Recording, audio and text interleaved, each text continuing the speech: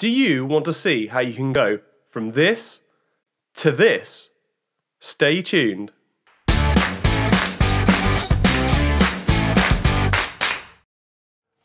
Welcome to the Brew Bros channel, my friends.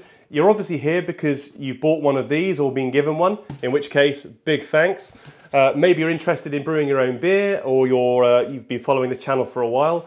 Or perhaps you're just anti-bald, or maybe an ex-girlfriend who's here for a dig, in which case, welcome.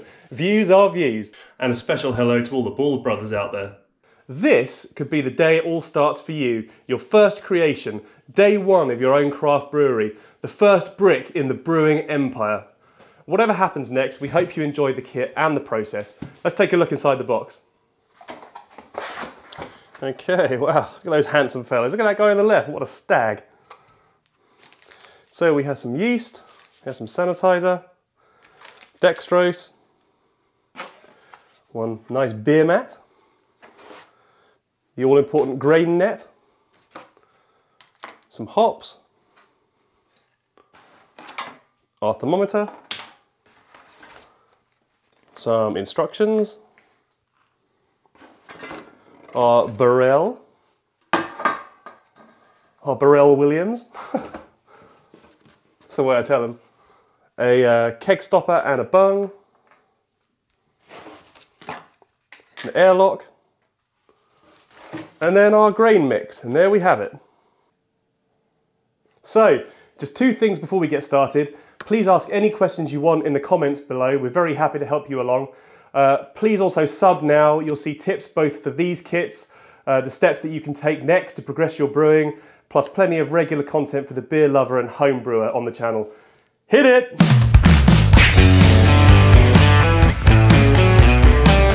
You'll need 2 pots, one around 6 litres and another around 3 litres, plus a funnel, spoon, bottled or tap water, some beer to drink and 2 bags of ice. The instructions say to put 5.5 litres and 4.5 litres in your large pot, so you can then measure from the water line to the top. This assumes that your pot doesn't have the internal volume markings.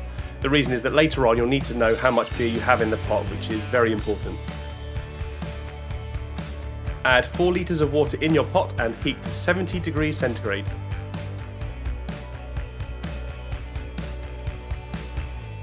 Then fit your grain net.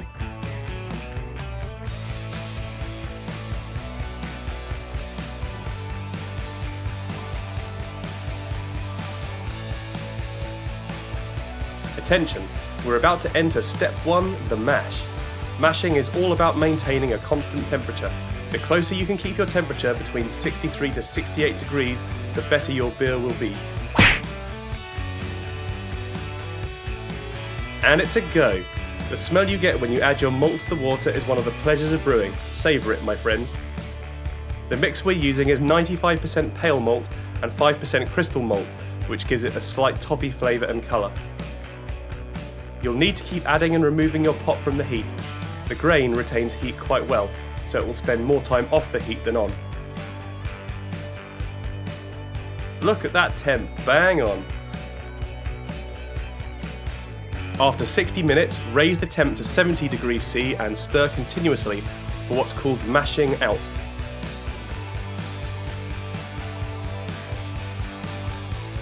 Meanwhile, start heating 3 litres of water in your second pot to 70 degrees. Now we come to the stage called sparging, but first we need to separate the grain from our liquid, which we now call wort.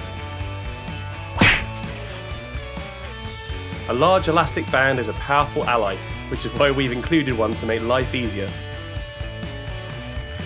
Gradually raise the net out of the wort.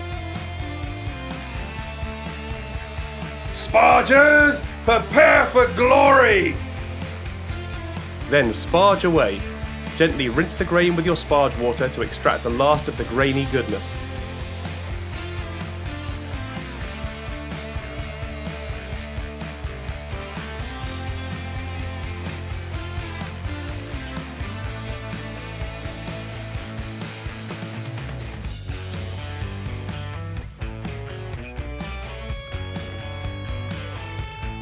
The spent grain can be used for a variety of things, but I favour making bread.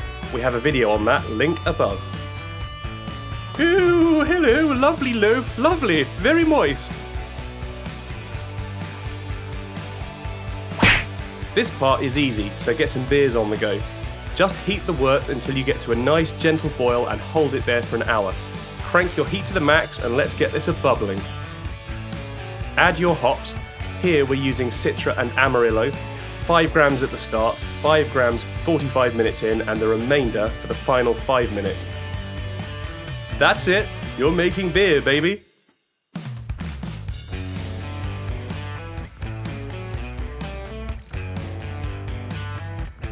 Ooh, steamy.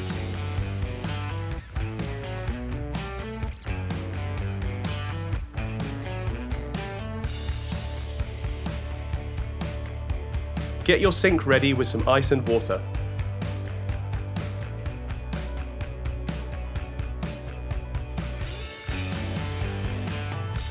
Mix your sanitizer in a bottle, second sink or large bowl with 2 to 3 litres of warm water.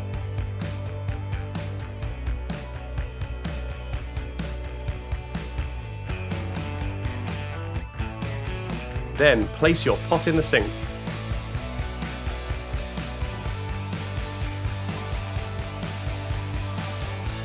Chill your wort down to 21 degrees. I like to stir up a whirlpool for a minute or so because it chills quicker and collects the sediment in the centre.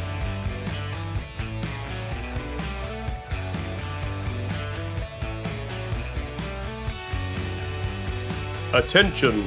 Cleaning and sanitising is vital from here, and it's part of the process where things can head south if you're not on your game. Batches of beer with infections aren't fun and have wrecked many home brewers' dreams and aspirations. It's not complicated, just make sure that from this point onwards anything that comes into contact with your wort is rinsed with your sanitizer solution. And that's it. Thermometer in the sanitizer first. Clean and sanitize the net and funnel. And keg. Then place the funnel in the keg with your net. I like to double up the net so it keeps as much sediment out as possible. Then with your wort at 21 degrees, pour away.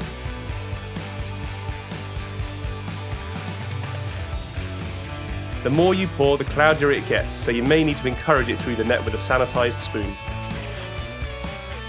Discard the wort of the sediment unless you like beer-flavoured porridge. Now it's time to unleash or pitch the yeast.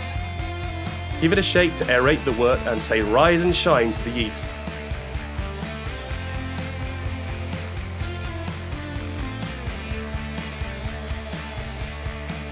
Fit the airlock in the sanitised bung before you place it in the keg, or you might lose the bung inside, which will ruin your day. Trust me, I speak from experience on this.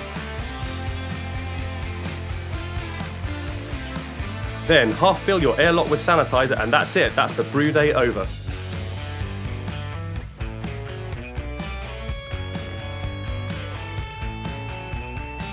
"24 hours later." 2 weeks later. Remove your airlock and bung, pour in the dextrose, fit your stopper, then keep in a quiet place for 2 more weeks. 2 weeks later.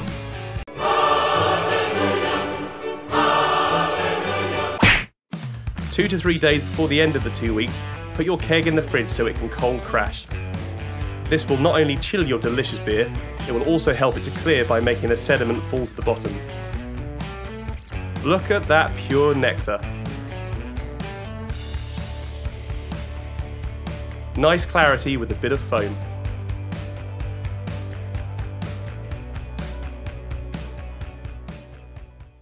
So here we are, this is the tasting of the classic IPA from a brewery in a box. Cheers everyone. Cheers. Oh, that's good. Yeah, that's really good. It is good. Really, yeah, really impressed with that. That's lovely. Standard kind of traditional IPA. Very much. English pub, beer garden. Yeah. That's what you'd expect, isn't it? Very happy. It's quite fruity. Yeah. It's not too over hopped. It's I'd say it's quite nicely balanced. Plenty of body. Yeah. The body's brilliant. There's loads of body there, which is what you'd expect from that style of beer. Yeah. Clarity's great. It's just a very good day-to-day drinking IPA. Kind of fruity, isn't it? You It's know, fruity. like what kind of fruit would you say though? Like You clearly don't know. No, I'm just trying to think. It's not your usual kind of citrusy fruits, is it? It's, No.